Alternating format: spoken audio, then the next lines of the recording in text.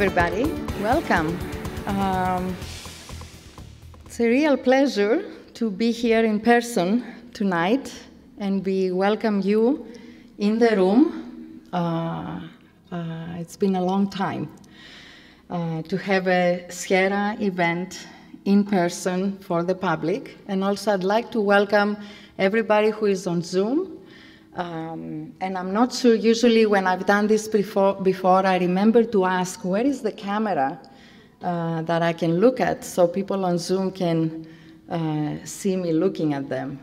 Can anybody give me a hint? This one, or this one, yes. Hi, everybody. So welcome on Zoom as well.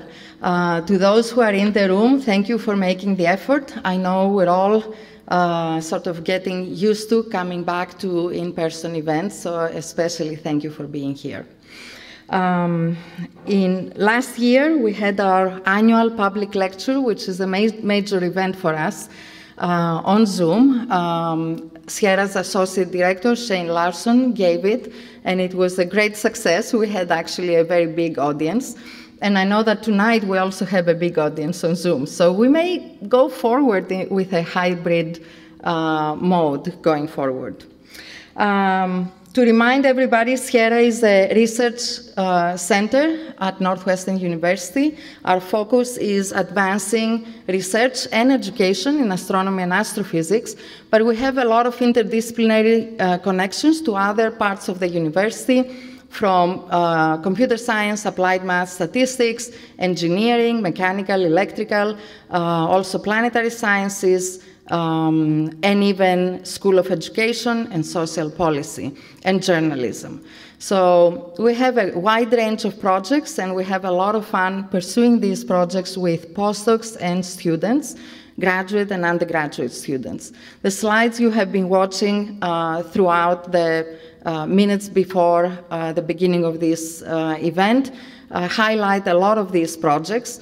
And if you'd like to learn more about Sierra, you can always email sierra@northwestern.edu or look up our webpage, and then you'll find many ways to engage with us. So don't hesitate. I'd like to acknowledge today the members of Sierra's advisory board for being here, also in person, and some of them on Zoom, some out of town. We had a full day today. We had our annual board meeting. Again, in pleasure to be with some of them in person, and we had an exciting day. Sierra has been very active, and it's remarkable in some ways, more active than one might anticipate in the past year and a half, that we have been a little bit offline. But we haven't been really offline. And despite what people have been going through, because everybody has suffered in some way or another during the pandemic, we have come together as a community, and we have worked together and supported each other in as many ways as possible. So it's been great to be able to share with our board today what's going on. I would like to, also for the public, I would like to highlight that even though we could not do events in person, we had once a month our students, our really, really amazing volunteers, students and postdocs, organized online events once a month, live astronomy night. And some of you, I bet, have watched these, and you can find them on our YouTube channel. And we expect that those will continue until we can resume full in-person activities. So also welcome to any alumni who might be here or on Zoom because they are attending events for homecoming. So welcome to campus if you're attending tonight as well. And thank you, of course, to the volunteers, students, and postdocs who made this event again possible, and to all our staff who supported the whole day, our board meeting, and also this annual public lecture. So now it's with great excitement that I would like to introduce Dr. Phil Plait, our speaker for tonight. And I'm wondering why I can't see my notes. It's because I need my reading glasses. So Phil is an international known science communicator and author. He has written numerous articles and blogs, and he has appeared in scientific documentaries. He has written books, and he has appeared also in broadcast media. He's widely known as the bad astronomer, and he's the author of a widely known blog, science blog, called Bad Astronomy. The blog started in 2005 and continues until today, and is currently hosted by Sci-Fi Wire. What Phil tries to do with his blog, Bad Astronomy, is to address the general public and provide lucid and clear explanations about modern discoveries in astronomy and their significance, and also explain and fight against misinformation and misunderstandings and pseudoscience associated with astronomy and space. His work has been called a monumental service to the space science community. He has authored 2 best-selling popular books, Bad Astronomy, with the same focus, but also another book, Death from the Skies, about astronomical catastrophes that could befall the Earth. What led him to science communication was actually higher education in astronomy and research. So he got his PhD in astronomy from the University of Virginia, and he was studying the supernova 1987A, which has changed the way we understand massive stars and core collapse events. After his PhD, he worked on a number of different projects at NASA, Goddard Space Flight Center, working with COBE, which is a NASA mission that actually provided key evidence for the existence of Big Bang by studying the cosmic microwave background. And later he worked at the with the Hubble Space Telescope on one of the instruments. His work has been honored by several awards. Most recently, he received the David Schramm Award for High Energy Astrophysics Science Journalism by the American Astronomical Society for one of his articles. And in 2009, his blog, Bad Astronomy, was honored by Time.com as one of the 25 best blogs in the world. So without any further ado, let's welcome Dr. Phil Plait.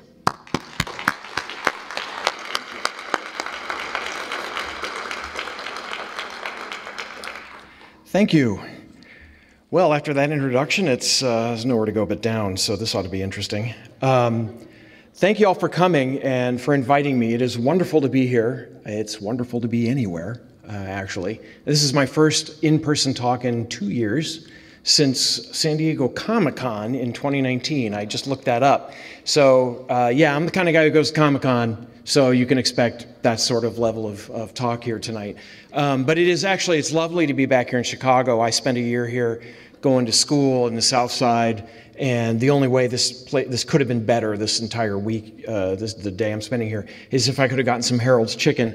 But they, for those of you, really not a lot of laughing about, there we go, woo, Harold's, yeah. But it turns out the hotel I'm in is right next to Giordano's. And, you know, I can write about pre-solar grains and meteorites and fast radio bursts and exoplanets all day long. But post a picture of a Giordano's personal pizza, and let me tell you, you get the response on Twitter. So that was cool today. So again, thank you for coming out. I love astronomy, and I love talking about astronomy. And this one of my favorite topics is actually something I've not done any research in myself, but I just love the topic so much. I keep up on what's the most recent science about it, and that's exoplanets. These are planets orbiting other stars. When I was a kid, and I was hauling my telescope out to the end of the driveway and looking at stuff in suburban DC where I grew up, at that time, there were 9 planets that we knew of in the entire universe. And now somehow there are 8. I don't make these rules. But in fact, we do know now of depending on which database you look at, 4,500 planets orbiting other stars that have been confirmed. We're well on our way to 5,000, which is amazing considering the first one was discovered in 1991, or at least was announced in 1991. This field has come a long way, and for me, it is kind of magical because I grew up watching Star Trek, Lost in Space, and I say this every time and I never get a reaction. I don't know why. I'm just hoping. Space 1999. Yeah, all the fans of that show are dead. That show's been out so long.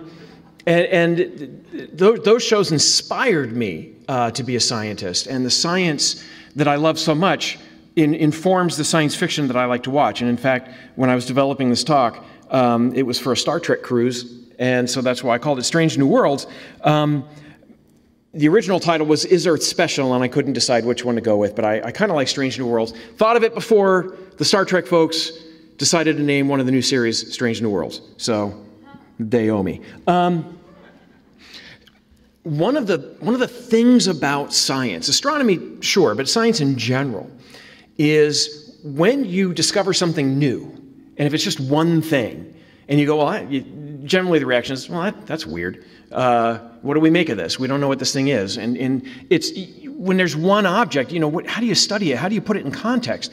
When you have 4,500 of these objects, it changes. You can start looking for trends. You can do what I like to think of as zoology. You can say, this animal has 4 legs. Well, that animal has 4 legs. Well, this animal is warm-blooded. Well, this one's cold-blooded. Right? There are differences, and we can start looking for these things, compare and contrast. Remember how much you hated writing those essays in 5th grade? Turns out that's important. And you can learn about not just the objects themselves, but what is going on. What's the science behind them? Why do they do whatever it is they do? And the more you have of these things, the better. And the beauty of astronomy, as opposed to every other science, which, those are boring. I'm kidding. The thing about astronomy is it's a big topic. It's everything in the universe. But we live on a planet, and that's Earth, of course. And we know a lot about this planet, but how does it compare to other planets? And as we find more of these alien worlds, we are able to put our own planet in context. And that is critically important. So when I think to myself, why are we looking for these other planets? There's scientific interest. It's just cool. We can learn more about planets and how they form and how they're related to stars and how stars are born and how galaxies behave. These are all connected. We live on Earth, and we want to know, is there another Earth out there?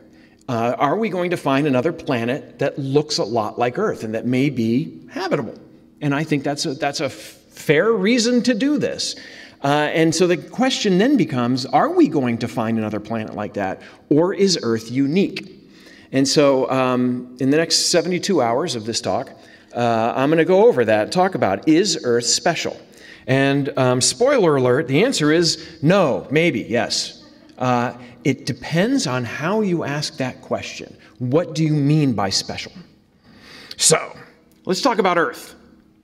People always ask me, what's your favorite planet? And they always expect me to say Saturn. And I say, well, I live on Earth, so I'm biased. It is a planet in every sense of the word. It is floating out in space. It is a gigantic ball of metal and rock and air and water. And in fact, this is a very typical kind of view you see in books and on the web, and you can see Africa and Saudi Arabia, and I'm looking at my monitor down here. I'm sorry if it looks like I'm just falling asleep. I'm just looking down here. Europe, you can see Spain, the Iberian Peninsula, a bunch of different things. This is a very typical view of Earth. This is taken by a satellite that is about 1.5 million kilometers towards the sun, with its back towards the sun. Sorry, that's about 1 million miles. I use metric a lot. I can switch. I can also do this in furlongs if you give me a minute. And it looks towards the Earth, and it takes several pictures a day, and you can watch the Earth rotate. You can see the weather changing on it. This is one view of it, but this is a different view that you don't usually see. That is Earth, but that's the Pacific Ocean. And I love this picture because the Pacific Ocean is huge. You don't have any idea how big it is until you see it like this. It is the entire half of the planet. On the lower left, you can kind of make out Australia there, right on the limb.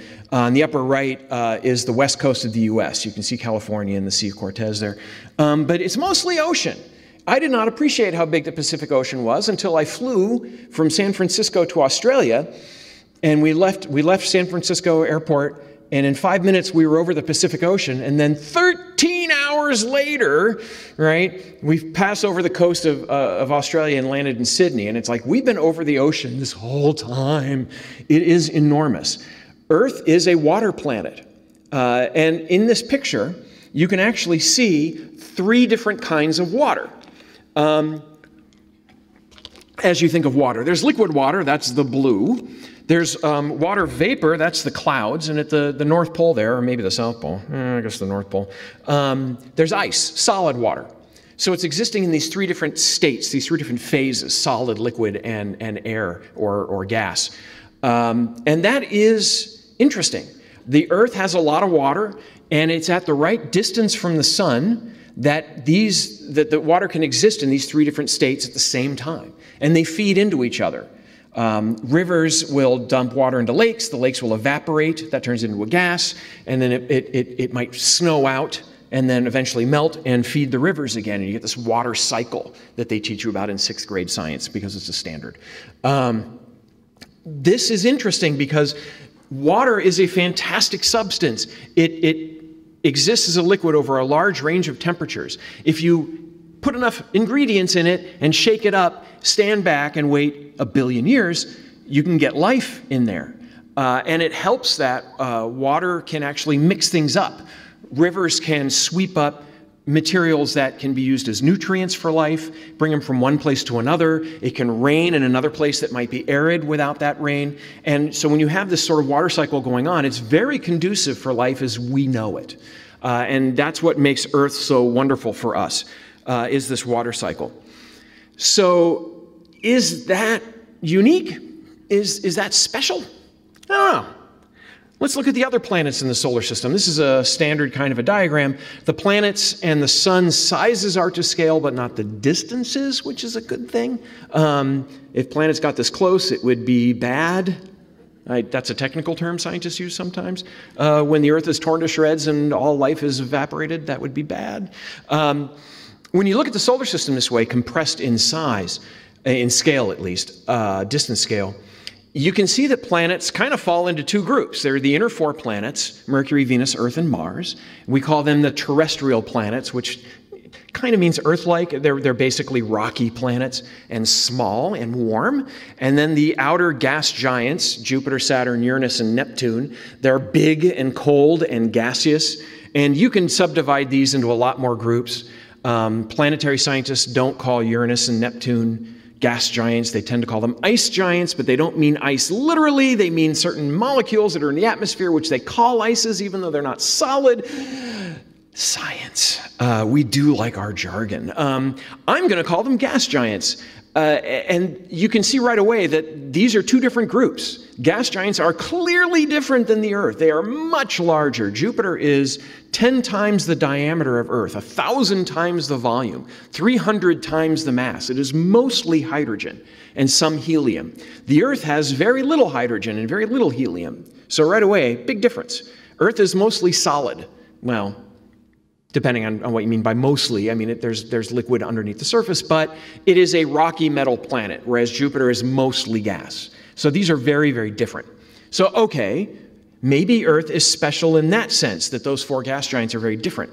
Well, let's look at the terrestrial planets. Mercury is tiny and airless and very, very hot.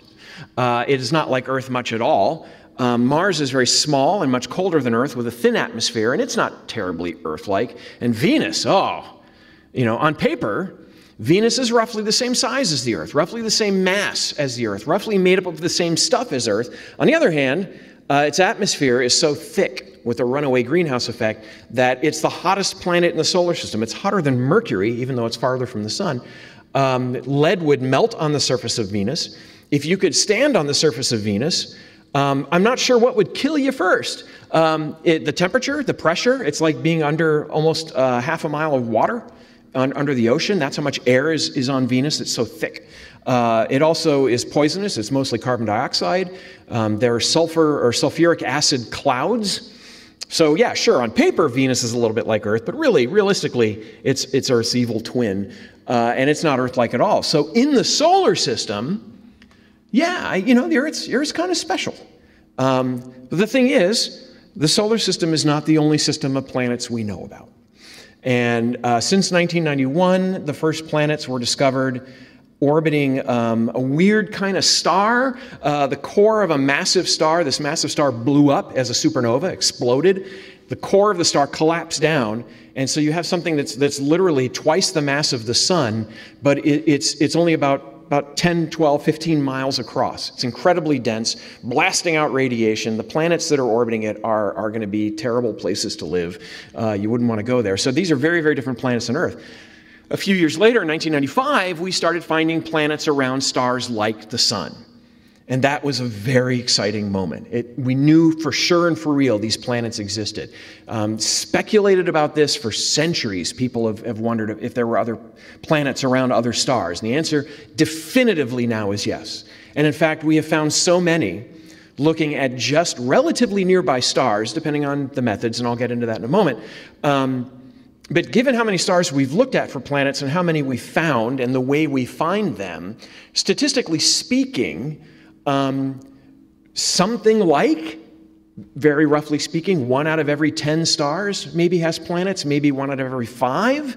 The statistics are a little rough, but stars tend to have multiple planets, just like the sun does. And when you do the math, it kind of looks like there are more planets in the galaxy than stars.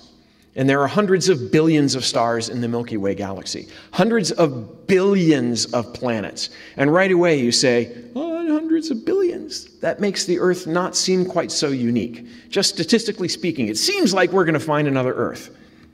So let's see. The question is, first of all, pardon me, I'm from Colorado, where 10% humidity is like, oh, it's muggy today. And here I am in Chicago, and my throat's all dry. Sorry about that. There are a lot of ways of finding these planets.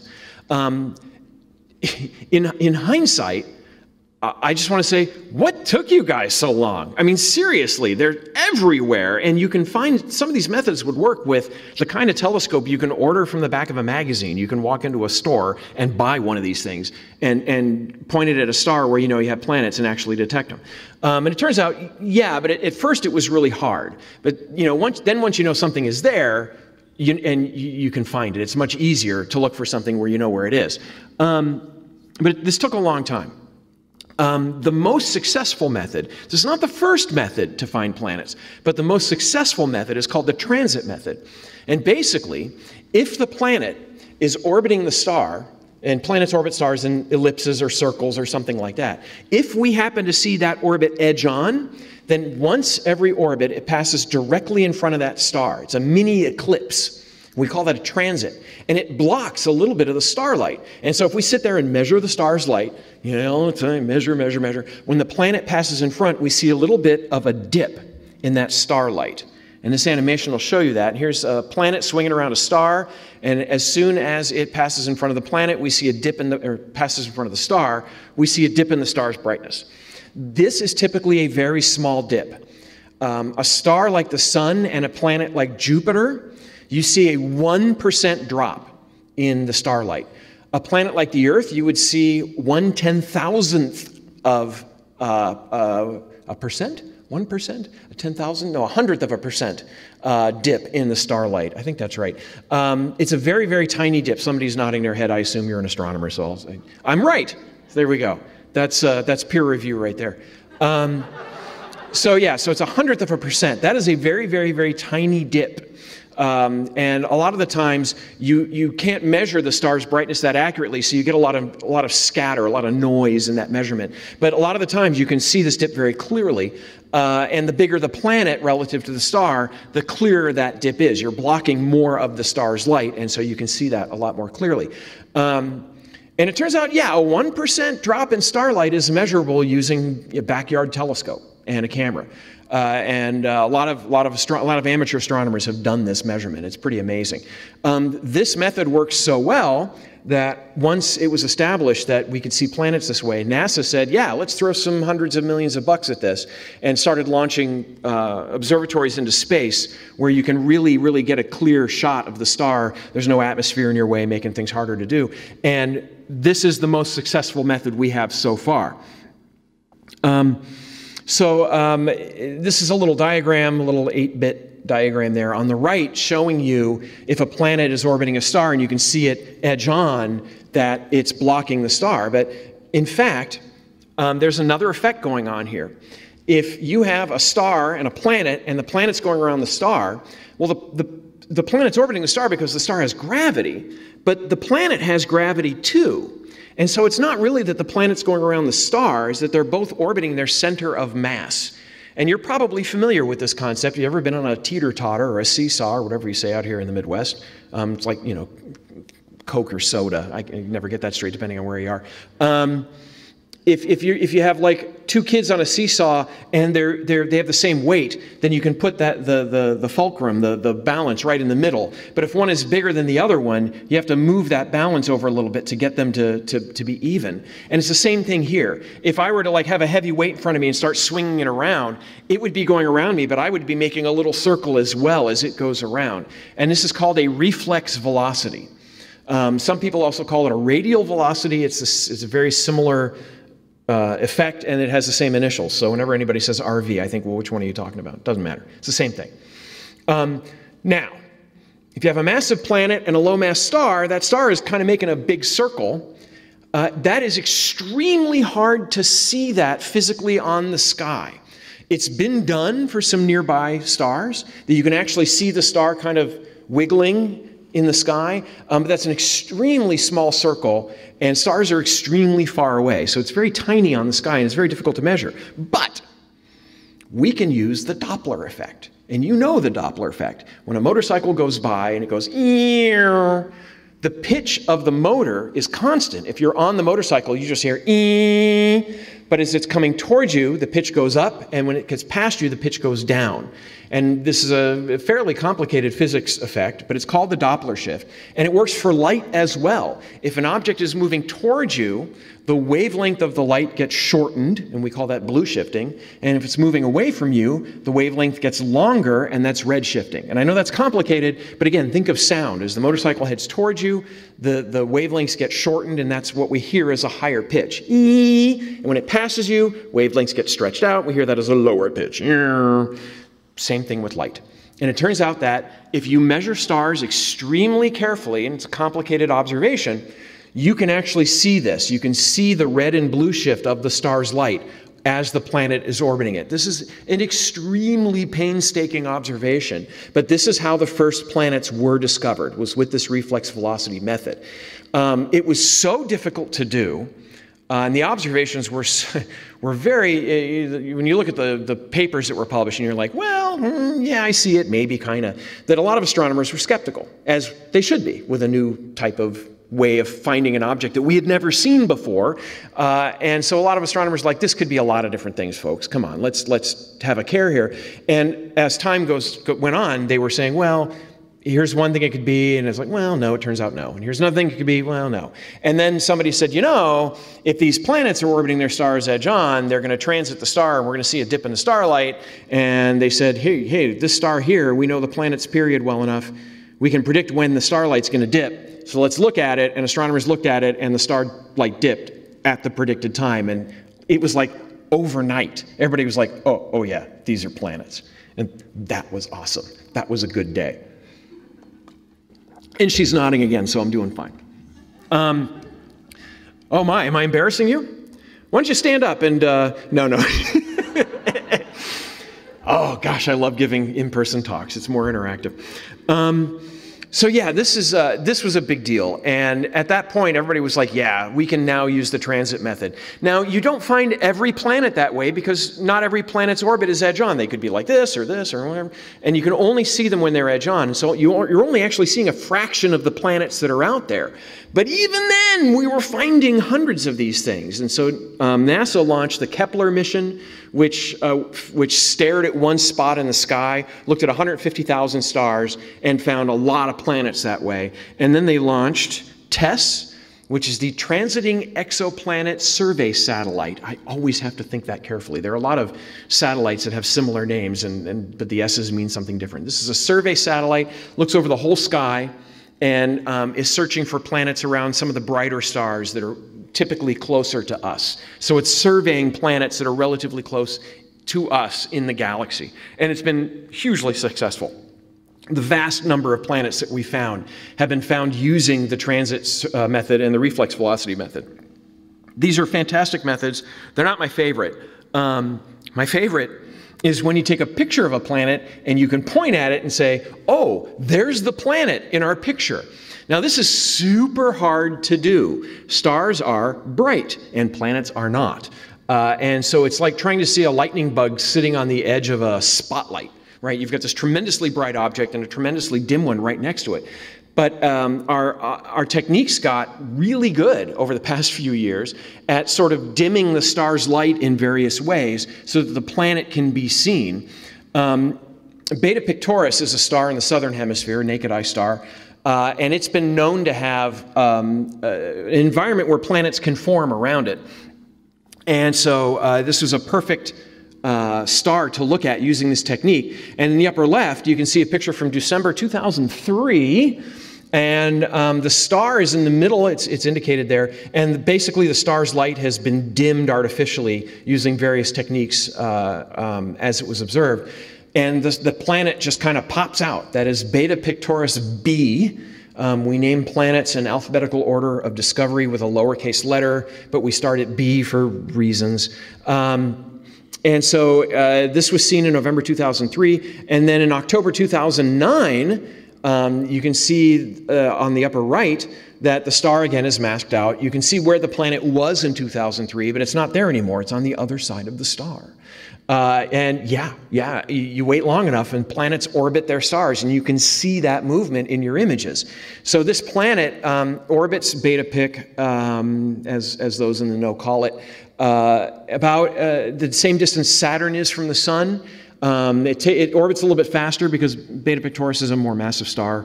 But the point is, wait a little while, take another picture, and you can see the movement of this planet and confirm that it's actually a planet, not like a background star or a galaxy or something like that. So that's kind of mind-blowing. But that's nothing compared to HR 8799. Again, I don't make the rules. This is how we name stars. A bunch of different catalogs with a bunch of different ways of naming stars. But HR 8799 is a young star with these giant planets orbiting it, and you can again see them in this image. B, C, and D, which were discovered, I think B was discovered and then C and D later. I can never remember which order, or how.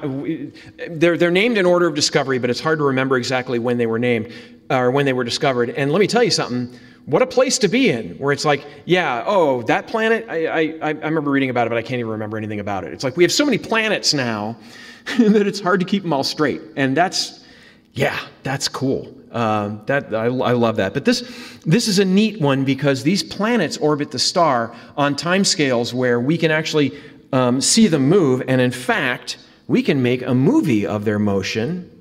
Check that out. Lower left there is the time, and you can see it going over a few years. And you can see that there are 4 planets, B, C, D, and E. And you can see them moving around the star with time. If I click that, does it go again? Doot, doot, doot. Let me hit the play button. How about that? There you go. Just do it one more time. Yeah, we can make movies of planets orbiting other stars. Again, being an astronomer is awesome, and we can do this kind of stuff. So yeah, direct imaging is this wonderful method where you can actually see the planets in your images.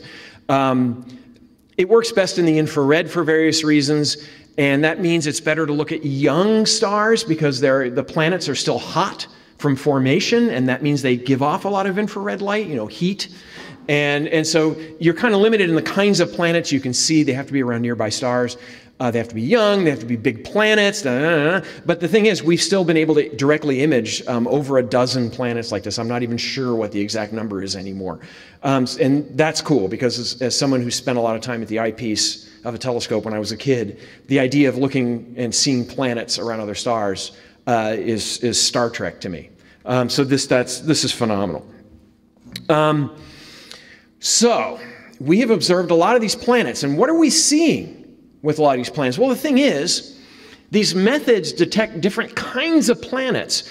The imaging technique, they have to be young and big, like Jupiter, or even more massive than that. The reflex velocity one works better for planets that are close into their star. The transit method works kind of well for planets out to a certain distance, but if they get too far out, the alignment has to be exactly right for you to see the transit.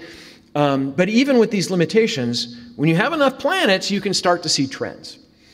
And we can start thinking about what it means, how far out the planet orbits from its star. And we have this notion called the habitable zone, which is the distance from a star a planet can be, sort of a notional distance, kind of a rough idea, where there could be liquid water on the surface. If it's too close, it's going to be way too hot. If it's too far away, it's going to be way too cold. And if it's in this habitable zone, it's going to be just right.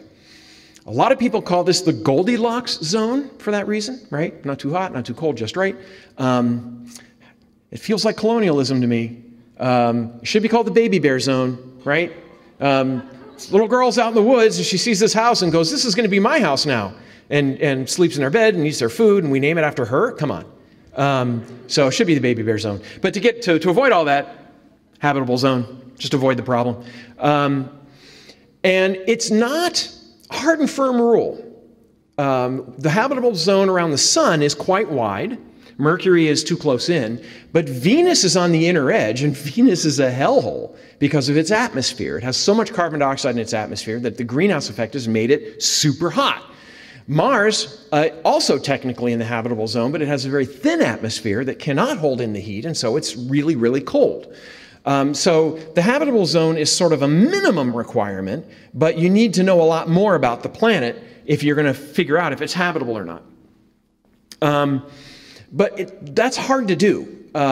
We're just getting to the point now where we can start sort of tasting the atmospheres of some of these planets various ways and looking at them and figuring out, it's like, oh, this one has a hydrogen atmosphere and this one is mostly helium or whatever. We do not have the ability just yet to find a planet that's in the habitable zone, measure its atmosphere if it's small like the Earth, and see if it's Earth-like. So we just don't know. But we can ask, are there planets in other stars' habitable zones? Well, before you do that, you have to know what that means. Well, for a hot star, you kind of have to be farther out.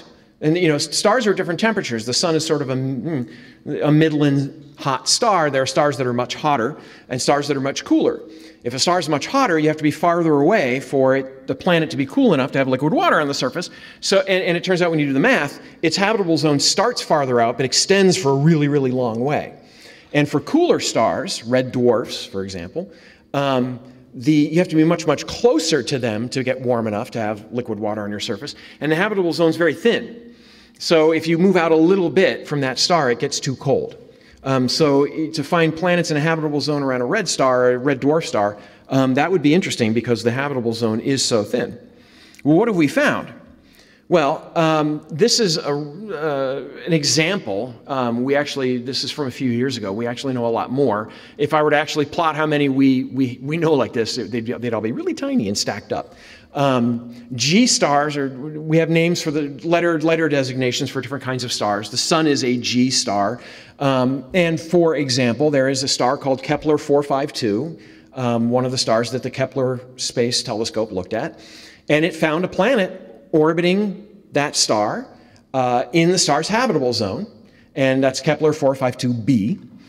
There are K stars, which are orange dwarfs. They're a little bit cooler than the sun, and you can see these are just drawings representative of a bunch of planets that have been found in the habitable zones of their stars, Kepler 442, 155, 235, et cetera, et cetera. And then there are M stars, these red dwarfs, and yeah, we have found we found planets in their habitable zones as well.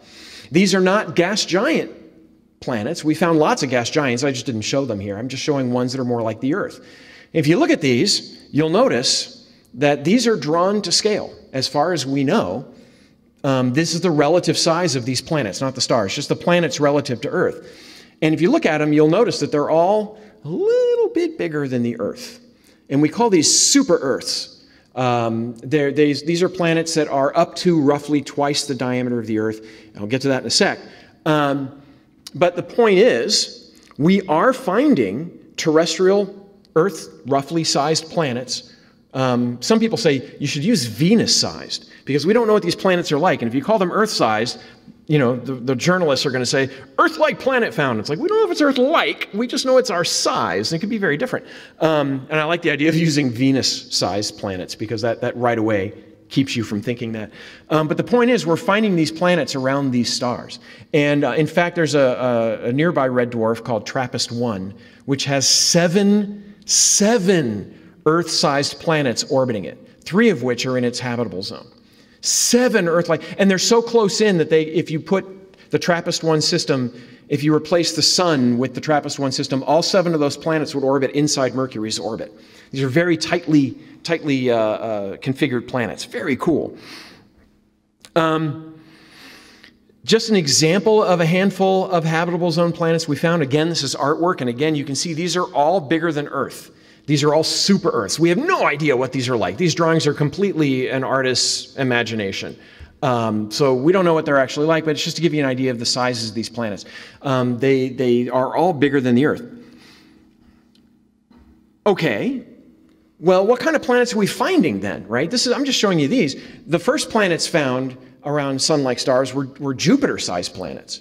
And those are the easiest ones to find. It's just they're big and they're easy to see. How many of those are we finding compared to how many planets the size of the Earth are we finding?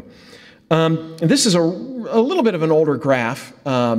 We've discovered like 1,500 or 2,000 more planets since this graph was made. But overall, it's the same shape, which is the important thing. This is the only math in this talk, the only graph you have to look at. Happily, this is not too hard to interpret. It's just a bar graph. The more planets we found, the higher the bar. And from left to right is size. So on the left, small planets like Mars or Mercury, say, would be in that first bin, and we haven't found very many of those. Well, does that mean there aren't many of those out there? Not necessarily. They're small. They're hard to see. The transit method, they only block a teeny bit of sunlight, and so they're very hard to detect. They don't have much gravity, so they don't pull on their star very hard, so it's hard to use the reflex velocity to measure them. So they're just difficult to find. We do find a few. So this bar graph being so short is misleading. There's probably more of those. We are incomplete, we say, in that size. The next one is Earth-sized planets, and you can see we found more of those. And then the next two are super Earths and mini Neptunes. In our solar system, there's a huge size gap. Earth is the biggest terrestrial planet. Neptune is the smallest gas giant. There's nothing in between, and Neptune's like 4 times wider than the Earth, something like that. There's no planet in our solar system that we know of that's twice the diameter of the Earth.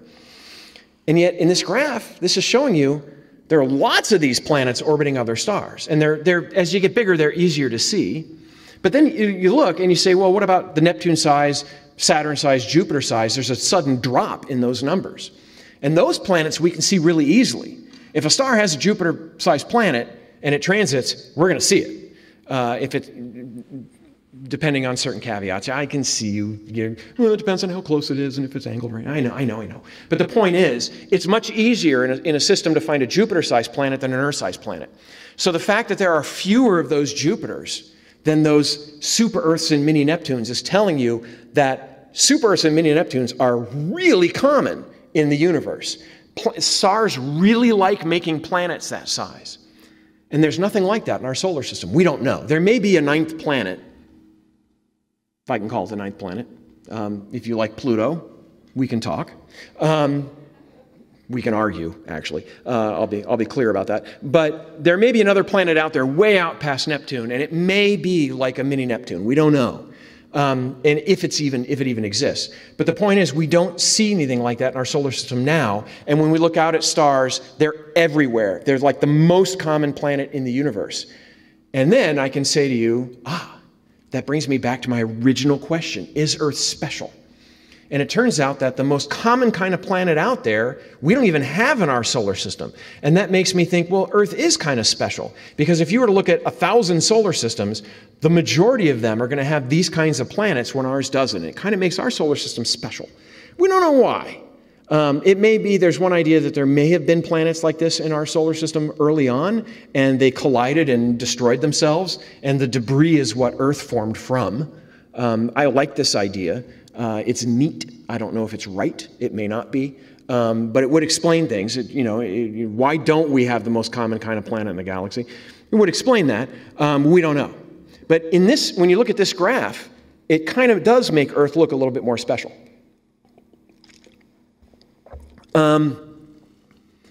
However, was Goldilocks too picky? Well, duh, yes. When we're thinking about Earth-like planets, do we really have to be in the habitable zone for there to be liquid water? And you can say, look, I've watched Star Trek. There are silicon-based life forms out there. They don't have to be based on carbon. They don't need water. And it's like, well, maybe. But on Earth, everything uses water. And we know that water is a good medium for life to originate in, for the reasons I said earlier. And so liquid water is kind of the place to look. I don't want to start looking for things that may or may not be right when we know water works. So let's look for liquid water on other planets. And if you're not in the habitable zone, is it possible to still have liquid water? And if you would ask that question in the 1960s, the answer would have been no. But it turns out the answer we now know is yes. And it turns out you don't even have to be a planet, you can be a moon. This is an image of Jupiter, the biggest planet in the solar system, and you can see two of its moons. The one just to the right of center, I believe, is Io, which is volcanic and horrible. It's a really cool moon, but it's not a good place to live. On the lower left is Europa. And Europa is an icy moon. We know this. When images of it, you can see it's very reflective, like ice, and we've actually sent probes to Jupiter and seen it up close. And it turns out that Europa, up close, I love this picture, may have, we know. Between you and me. It has an ocean of liquid water under its surface. It's very cold out by Jupiter. Water is frozen solid enough to be like granite. It's so hard. But under the surface of Europa, it's liquid. And that's because as Europa orbits Jupiter, Jupiter's gravity squeezes and extends the moon back and forth, making it extends it and compresses it, extends it, compresses it, and that heats it up. It creates friction inside the moon, warms up the core of the moon, and that ice is melted. So there's a thick ice shell. We don't know how thick. It's probably many, many miles deep. A liquid ocean under that, and then a rocky core. So there's liquid water under Europa. Okay. Does that mean it's habitable? We don't know. On the other hand, there's this idea that the core of Europa is rocky. It's hot. There could be cracks in the surface of it. So basically, where the core meets the ocean, the ocean floor, could have cracks that has chemicals spewing out and heat. We see this on Earth. These fumaroles, these black smokers, there are a lot of different names for these vents. Cracks in the ocean surface, in the ocean floor, that are volcanic, basically, spewing out chemicals that are toxic to us, but there's plenty of life that can live on them. The water's warmer, there's nutrients in that water, and life has evolved, basically, to survive there. So technically speaking, if that's happening on Europa, not only could it be habitable, it might be inhabited. There could be little alien fishies swimming underneath the surface of Europa. We don't know. We may know after we send probes there. That would be very exciting. The point here is that Jupiter is well outside the sun's habitable zone, and yet it still has a world orbiting it that has an ocean of water underneath the surface. And in fact, the amount of water we think under Europa's surface is more than all the oceans of Earth combined. So Europa has more water than we do, and we have life. Interesting. Saturn's moon, Enceladus, also an icy moon, small, not very big. But again, it has liquid water under its surface. We know that. If you look at the bottom there, you can see those sort of 4 parallel dark blue lines. Those are cracks in the surface that spew out liquid water. This was discovered by the Cassini spacecraft, which orbited Saturn for 13 years. And it was looking at Enceladus and turned around. It flew past Enceladus, turned around, and looked with the sort of the sun on the other side of the moon, backlighting it, and saw this. And it turns out these are geysers. This is Old Faithful, Cold Faithful, water spewing up into space from the underwater or the undersurface ocean on Enceladus. And in fact, Cassini flew through those plumes and was able to sample the material that it found, and it found organic compounds. And organic just means carbon-based, complex carbon-based molecules that don't necessarily mean life, but it's kind of what life's based on. So there could be alien fishies swimming under the surface of Enceladus. We don't know. But conditions there, again, not bad for life. And Saturn, much farther than Jupiter. It's very cold there. So again, let's not let the habitable zone constrain our thinking too much. So that's 2 moons of outer worlds. Are there more objects like that out there? And it turns out, yeah, a handful. There's, Rhea orbiting Saturn, Titania around Uranus, I'm sorry. I was thinking Oberon and I mispronounced Uranus. Astronomers tend to pronounce it Uranus. Greek astronomers say Uranus, which is how it really should be pronounced. It's a Greek word. We started calling it Uranus because, really, honestly, sick of the jokes, sick of them. The last funny Uranus joke was made in Futurama, TV show many years ago. You can find that online. It was very funny. I won't repeat it here. And I said, all right, I'll call it Uranus. And then it occurred to me, this is no better. Because it's like if you walk into a bathroom that's not cleaned very well and you go, smells Uranus. So you're just replacing one bodily excretion with another. What are you going to do? Yeah, thank you. So I just go with Uranus, and as long as I don't tell you, you wouldn't know. But anyway, Triton is a large moon of Neptune. There's also these smaller icy worlds out past Neptune. It's Eris and Sedna. We don't have very good images of them because they're small and really far away. But there is some evidence that all of these objects have liquid water under their surfaces, including one you may be familiar with, and that's Pluto. That heart-shaped region called Sputnik Planitia, the left-hand side of that heart called Tombaugh Regio, named after Clyde Tombaugh, who discovered Pluto in 1930. That is a plain of liquid nitrogen, sort of frozen, slushy nitrogen, but there's some evidence that it's warmed by water underneath it, liquid water. So it's entirely possible that Pluto has a subsurface ocean. Pluto's tiny and very cold. If it has water under its surface, liquid water, it could be anywhere. The habitable zone is not just limiting, it may be in the minority of places to look for water under for water on worlds. So we really have to not let our thinking be too constrained. So that brings me back. Is Earth special? Well, why is Earth special in the solar system? Well, up until recently, it was the only planet that had liquid water.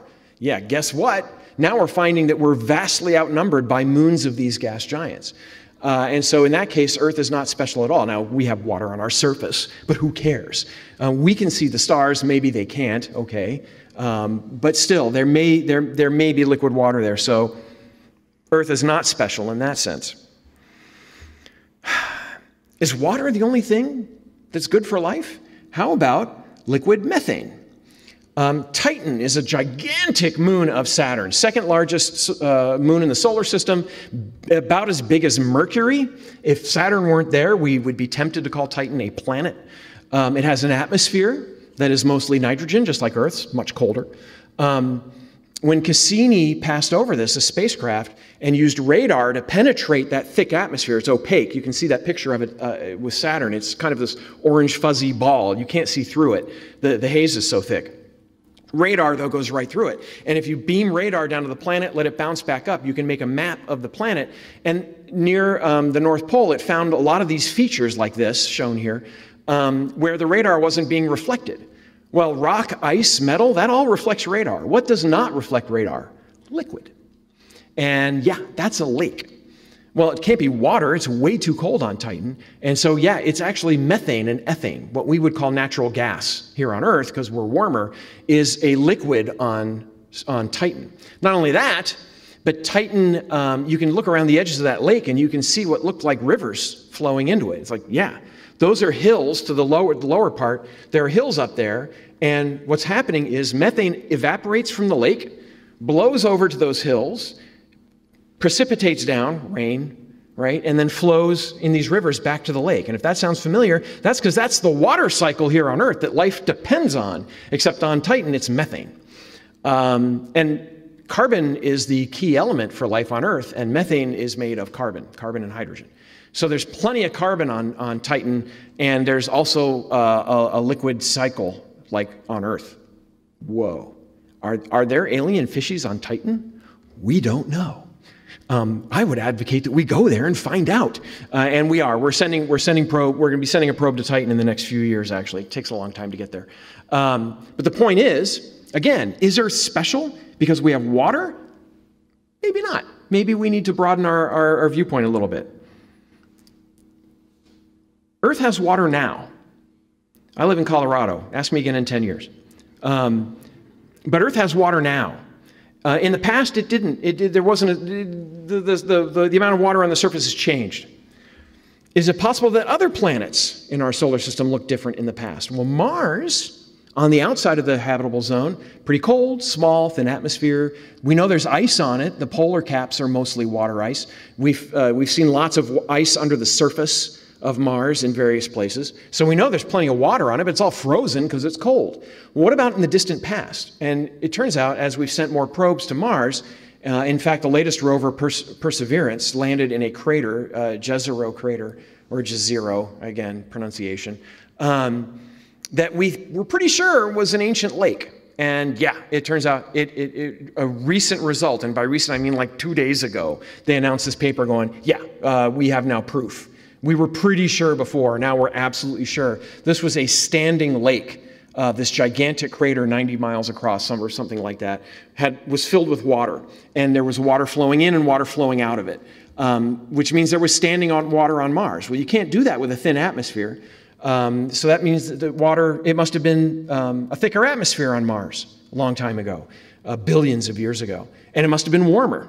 Mars may have looked like this. And that, to me, looks like Earth. I mean, that's a drawing. But still, there's tons of evidence of riverbeds on Mars, lakes, some evidence of an ocean. Not the best evidence, in my opinion. It's interesting, and it may be true. But either way, there was standing water on Mars 3 billion years ago. And then something happened, and it's up to debate what exactly happened. A lot of different ideas, but it lost its water and its atmosphere. Its atmosphere started going away, and then the water basically boiled off. Water boils at very low temperatures if the atmosphere is very thin. And now Mars is frozen and fairly dead today. But a long time ago it wasn't. It was Earth-like before Earth was Earth-like, as we think of it now. So we shouldn't be constrained in time either. We don't know if there's life in the universe. Even if there was life on Mars billions of years ago and it went extinct, that is still a massive, massive discovery. If that turns out to be the case, it'll be one of the biggest discoveries of science in all of history. That's really amazing, so I'm hoping. And Perseverance is actually looking for fossils. It's going to be looking for things like microbial mats, which are like algae that is fossilized in a sense. And if it can find, we see that in Earth lake beds and things like that. If it finds that on Mars, yeah, that's a big deal, as he says as he pauses to drink water.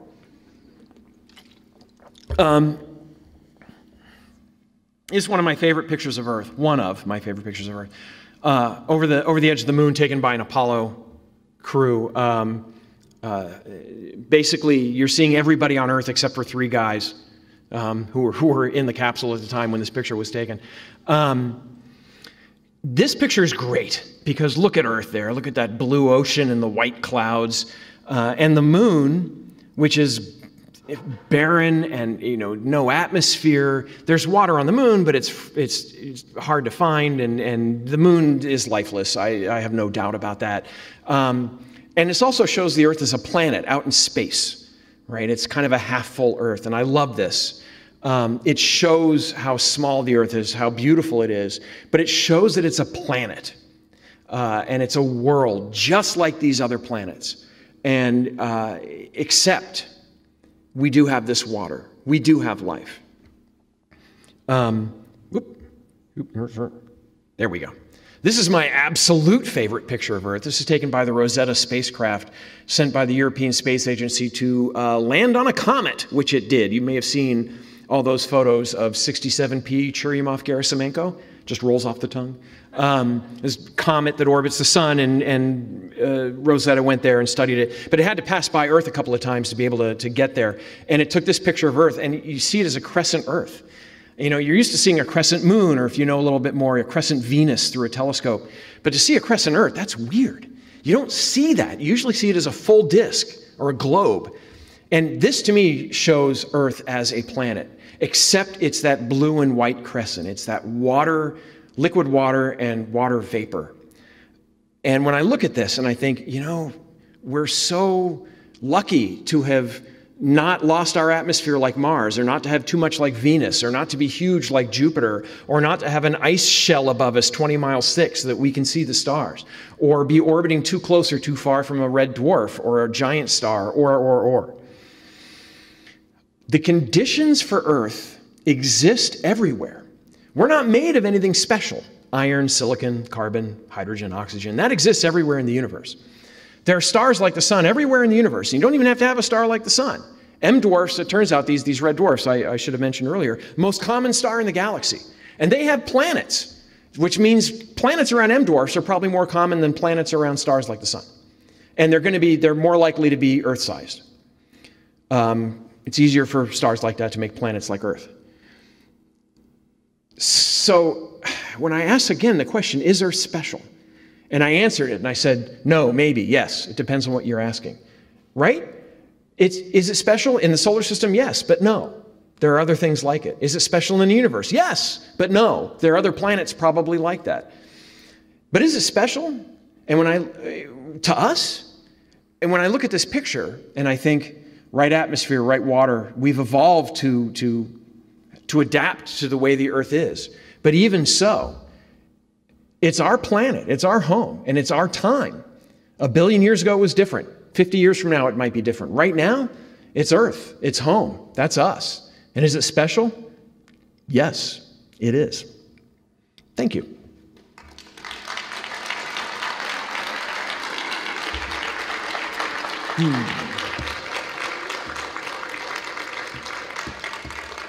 Oh, you want special? I ended on time. That's special. Wow, that almost never happens. Okay, so we can have Q&A for the next, 5 hours? Is that what I was told? Yeah. We have microphone there and a microphone there for people who want to come up. Mind your spacing. And we're actually, the talk is on Zoom for people who are virtual. So if you have a question, please come up and use the mic so they can hear you, and we'll take questions from you guys and from Zoom people, which I will be told about. So if you have a question, can you come up to the mic, please? Are those pictures of the outer moons artificially brightened to see the detail?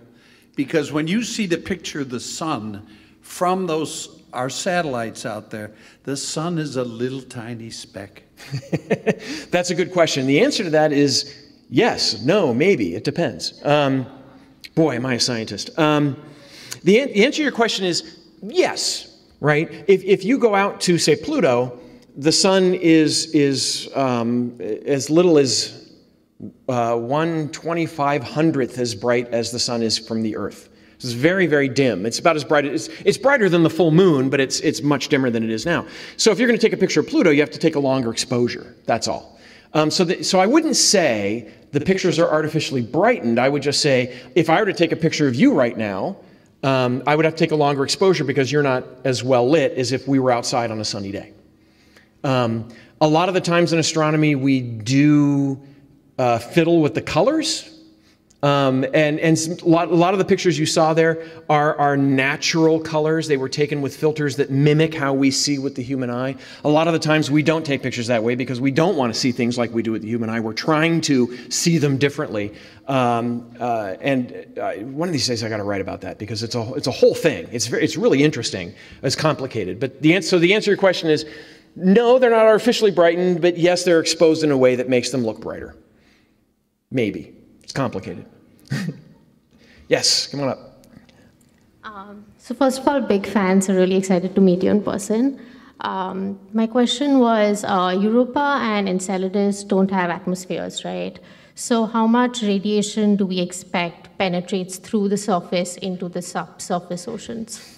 I'm getting a funny echo from this microphone. I'm sorry, I couldn't hear what you said. Also, I think I'm having sinus issues.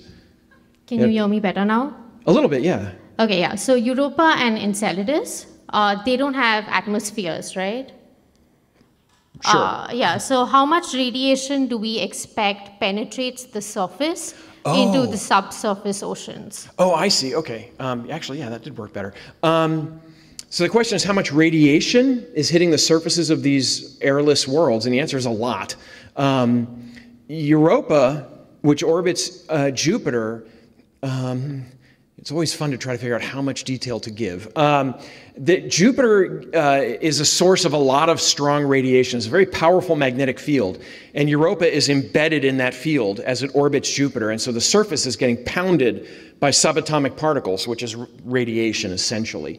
And so if you were to stand on the surface of Europa, well, you'd be dead because it's really cold and there's no air. But even if you were in a spacesuit, the radiation would get you relatively quickly. It would not be good. There's a wonderful movie, again, bringing this back to science fiction, called The Europa Report, in which a few of you are nodding your heads. Excellent.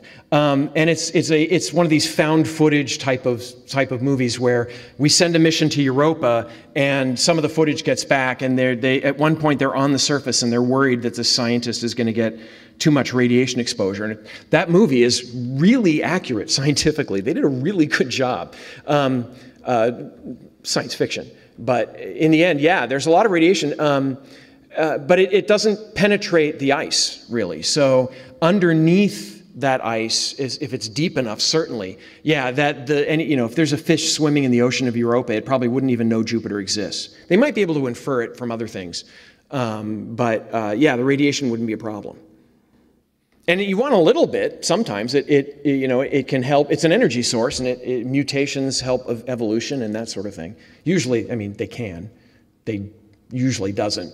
I mean, mutations are usually bad, but sometimes they're beneficial because, there used to be nothing but bacteria on Earth, and now here we are, and we're the result of an endless stream of mutations. So if you like humans, you like mutations. If you don't like humans, that's fine too, I guess.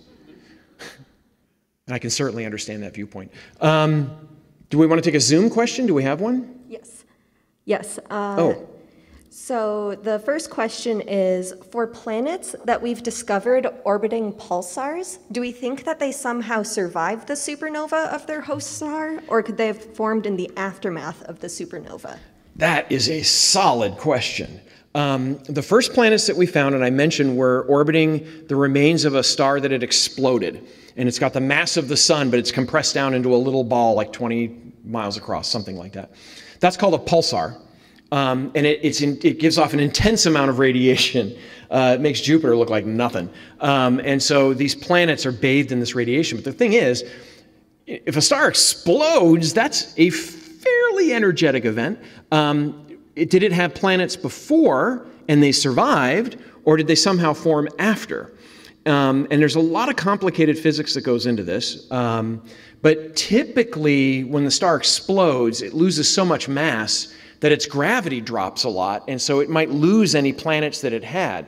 And the idea, we think, is that these planets formed from the leftover debris. So the star exploded, some of that debris was still hanging around, and it coalesced to form those planets. But this is an idea, it's a hypothesis, we don't really know. But I think that's probably the best bet at the moment.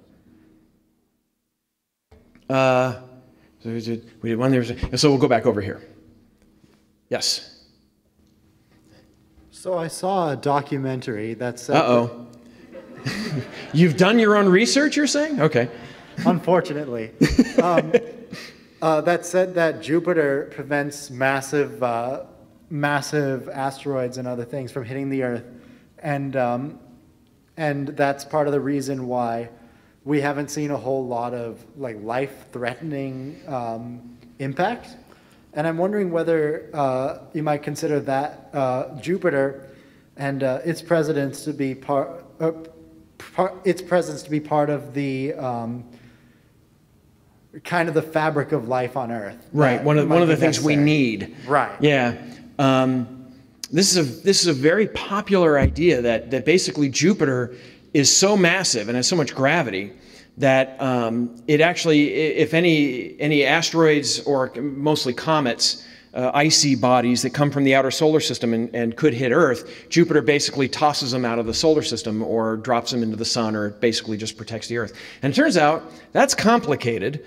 There are a series of papers that have come out by a friend of mine, Kevin Grazier, who was the science advisor for Battlestar Galactica, for example. I just love bringing it back to science fiction if I can. Who studied this and showed that yes, there are many comets that could come in and Jupiter would basically fling them away and protects us. But on the other hand, it also takes ones that would have missed us and aims them right at us. That sucks. Not to get too technical. And it turns out that, yeah, it depends on orbits, it depends on directions these things are coming in and all kinds of things. And it turns out it's kind of a wash. That, yeah, Jupiter protects us from some, but it also aims others at us. So this type of study is really hard to do, very nitpicky on your initial conditions. You know, what are you starting with, and how you end, what you end up with is very touchy. You change things a little bit, and you get wildly different results. So it's not clear how this all works. And I know he just wrote another paper, and I haven't gotten around to reading it yet. So I would say that's a popular idea. You hear about it a lot. I'm not convinced it's true. And if you want to make a list of things that had to go right for the Earth, it's a long list. And you say, God, the odds of the Earth even existing. But it's like, what are the odds of you being here right now, right? If it had rained instead of being sunny 20 years ago when you were out for a walk or something, things might have propagated out to where you wouldn't be here right now. Everything in life is contingent on something happening. And so you have to be careful and not think that you need all of these things to happen in a certain order, in a certain way, for things to turn out the way they did. It could be just much more general circumstances. I'm hoping that's the case, because if it's not, then Earth is very special. And I don't want Earth to be that special. I want there to be I want a Star Trek future. I want every planet to have, aliens with things on their noses and speak English when we get there. No, but I just want there to be life everywhere, because I think that would be awesome. Yes? Have we been able to scientifically prove alien moons on other solar systems yet? And if not, how likely is that to happen soon or in the general future? Me personally, no. That's easy to answer. No, we have not been able to show that any other world anywhere has life on it, unless we brought it there. We found Staphylococcus on the moon, but that was on a lander that had landed there, and the Apollo 12 landed near it, brought pieces back, and they looked at it and went, yeah, there's staph on this. And it turns out it probably just wasn't sterilized very well when we sent it there. It's the only life that's ever been found on another world. So Mars, no. Europa, no. These other planets around other stars, we're nowhere near being able to see that yet. But what we can say is that conditions for life on some of these other worlds are possible. Mars was very Earth-like a long time ago. Did life evolve there? We don't know. But that's why we're looking.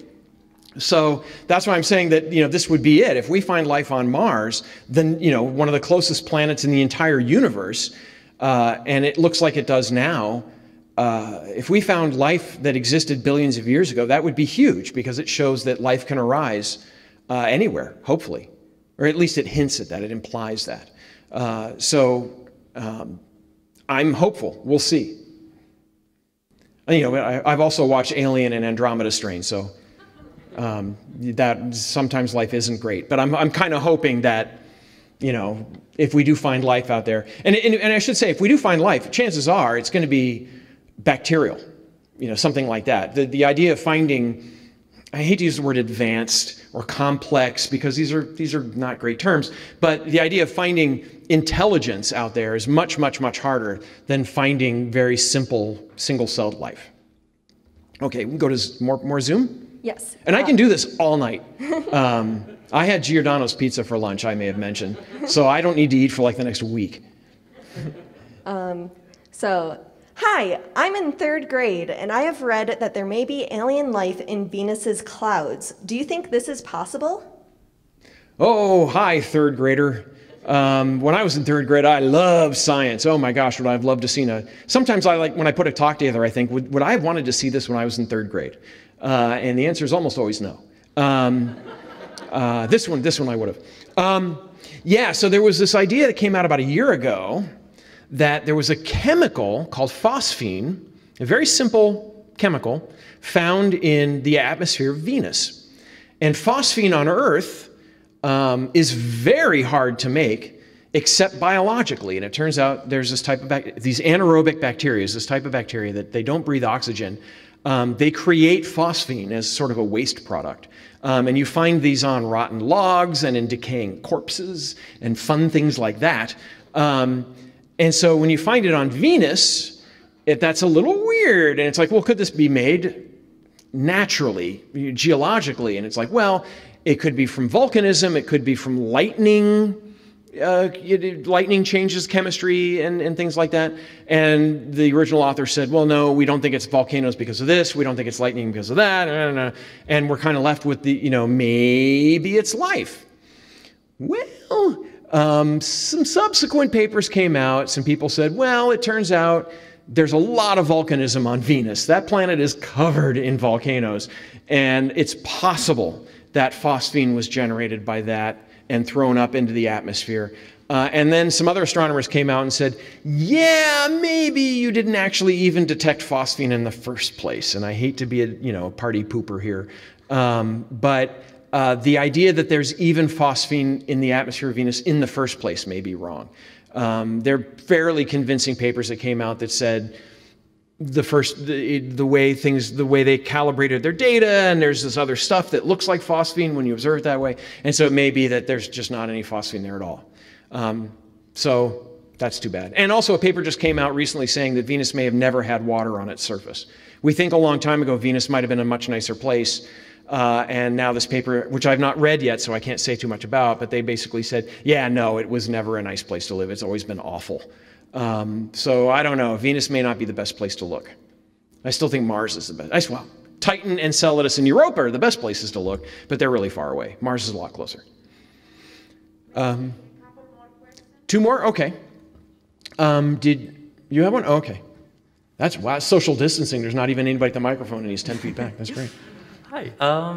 So my knowledge in biology is not great, but I'll give this question a shot. So this idea that kind of came up a couple of times throughout the talk was, correct me if I'm wrong, it was basically like I can, collect a couple of fairly simple molecules, water, methane, and whatnot, and I can build life from that.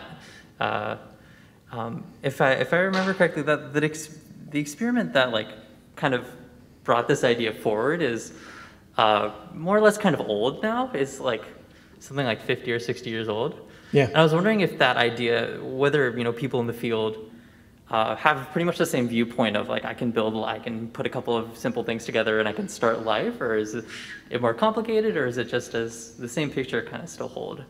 Right. What you're talking about is the Urey Miller experiment. And when I was a kid, this was a big deal. They basically took a big jar and threw in a lot of stuff that they thought existed in the early Earth. So a lot of hydrogen and methane and stuff in the Earth's atmosphere back then, and then sparked it, ran sparks through it that was to imitate lightning. And the lightning, the sparks would change the chemistry of these things. And what they found was that there was a brown goo that was sort of coating the inside of this glass jar. And when they sampled it, it was more complex carbon-based molecules, prebiotic, as they say. Now, I'm not a biologist because biology is what we call a squishy science. But I have talked to some scientists who have done that. They don't think the experiment is that rigorous. I mean, it's not perfectly doing what the Earth did back then, but it wasn't really trying to do that. It was more of a proof of concepts. Like, we have this idea that you can take simple things and spark them and get more complicated things, and that worked. And in the subsequent 60, 70 years since that, they've done this experiment again in different ways, and they find that it still works. You can still create these more complex molecules from simple ones. And in fact, when you look at pictures of Europa, like that one I showed, and it had the red streaks all through it, and you look at Pluto and these pictures of Pluto where it has red features on it, and a lot of Saturn's moons too, this type of chemical is called a tholin, and it's basically it's a carbon-based molecule, and it can be different colors: brown, red, black. But basically what happens is methane, which is common everywhere, it's a very simple molecule, it's all over the solar system. Ultraviolet light from the sun hits it, breaks down the methane, builds itself back up into more complex stuff. And that nature is doing that experiment for us. That is in fact happening. So the basic concept of the Urey-Miller experiment is correct. I don't know how biologists feel about it now. You'd have to talk to a biologist. But the idea that, yes, you know, simple things build up to make more complicated things, yeah. And we find prebiotic organic material in meteorites, on comets, out in space, in gas clouds floating around in space, the sort of things that are like amino acids, which are you know, what your body uses as coding to build proteins. So, you know, life is based on these things, and we see them everywhere. So, yeah, something is out there making them. Let's hope it's not the proto-molecule from the expanse. A few titters. Few giggles. Okay, that's fine. All right. Yes. So I think this is the last one, yeah? This is the last one, but there is one standing. Oh, okay, sure. You've been waiting long enough. So what you're saying is I shouldn't take 20 minutes to answer these questions as I typically do. There's so many cool things to say. Okay, you look very excited. When you were talking about the habitable zone, so where we discover exoplanets on single star systems, is there a possibility that habitable zones can exist in binary star systems, if we could find exoplanets there? Yes. So can we find exoplanets in binary stars? The answer is yes. There are quite a few. They are called, unsurprisingly, Tatooines. I know, and I'm not even that big of a Star Wars fan. Star Trek and Stargate are my guys. But yeah, so these are Tatooine-like planets. They orbit binary stars. We have found what are called circumbinary planets, which orbit both stars. And we have found, there's a technical name for them. We've also found planets orbiting a single star in a binary system. So you have two stars orbiting each other and a planet orbiting one of those stars, or orbiting both of them. There was recently a discovery of a circumtrinary planet where you have three stars and the planet orbiting all three. So clearly planets don't care that much about what their stars are like. Are they in the habitable zone? I don't know. For various reasons I can't go into, I've been doing a lot of math about this recently. And it turns out there's a lot of stable configurations for planets in systems like this. So as long as you're close enough to one of those two stars, you can orbit that single star stably, even though there's another star out there. If it's a pair of red dwarfs, you have to be close in to be habitable. And the closer you are to the star, the less the other star affects you. So you're really stable orbit, you're close in. Yeah, so there's no reason why, if you have like red dwarf binaries, you couldn't have planets orbiting both of them. And in fact, the nearest star system to the Earth is Alpha Centauri. It's two stars more or less like the Sun that orbit each other, and a third star, which is a red dwarf called Proxima Centauri, which orbits them. And we have found two planets orbiting Proxima for sure, and there may be planets orbiting one of the two stars of Alpha Centauri, and I get this mixed up, maybe both, but either way, it's like the closest star in the entire universe is a triple system, and it's possible that all three of them have planets. Possible. We know that one of them does, and one of the other ones might. And so, you know, you can have planets close in, far out, whatever. So they're going to be, I mean, it's just, the universe is really good at mixing things up. So I will guarantee you we'll find binaries with planets in a habitable zone. Whether it's close to one star or looking at both of them, which gives you a lot more heat. But still, yeah, it's absolutely possible. I don't know if it's happened, but it's possible. Yes, okay, last question. All right, thanks for taking me. Sure. I had a longer one, I'll shorten it. If I can do like a little two-parter. One, Europa, Jupiter's moon. Is it true that the ocean is 60 miles deep, or is that just speculation? Of course, the last question's hard. I would say that we don't know exactly how deep it is, and by deep you mean like thick from the bottom to the top where the ice shell is? Actual water.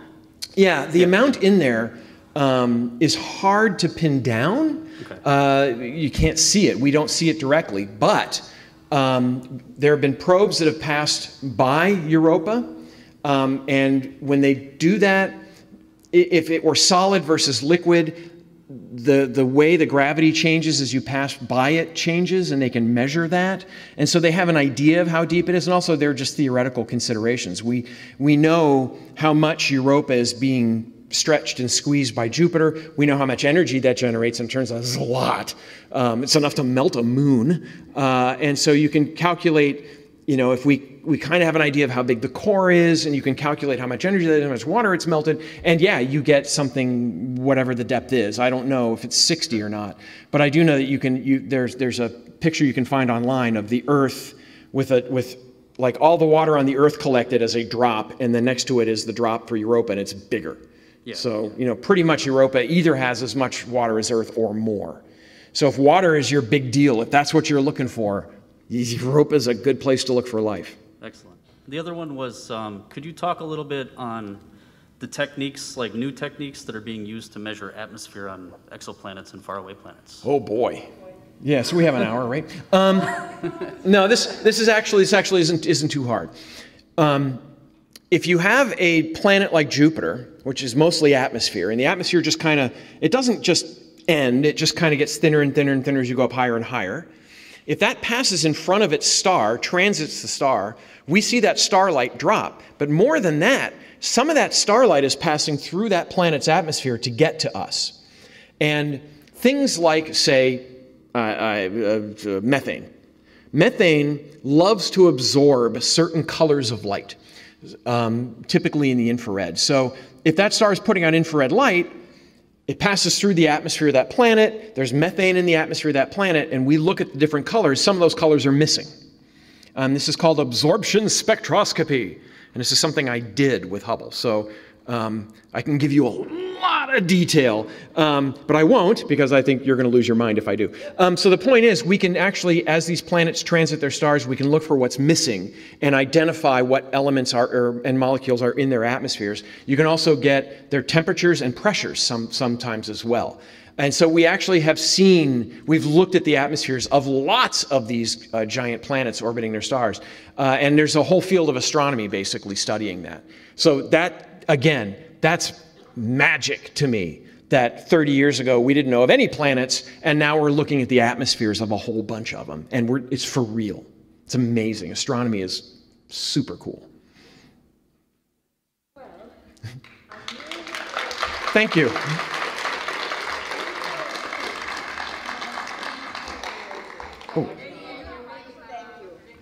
Oh, the mic's off. So while they're turning her mic on, I'll just say that you can find me at sci-fi.com/badastronomy.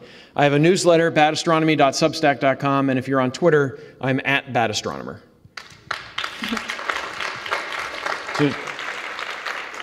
Okay. Oh, wait, nope, too late. You're getting a mic. Is the mic on? I was saying, I knew we were in for a treat, but I think this was spectacular. Thank you so much. Thank you. Thanks, everybody.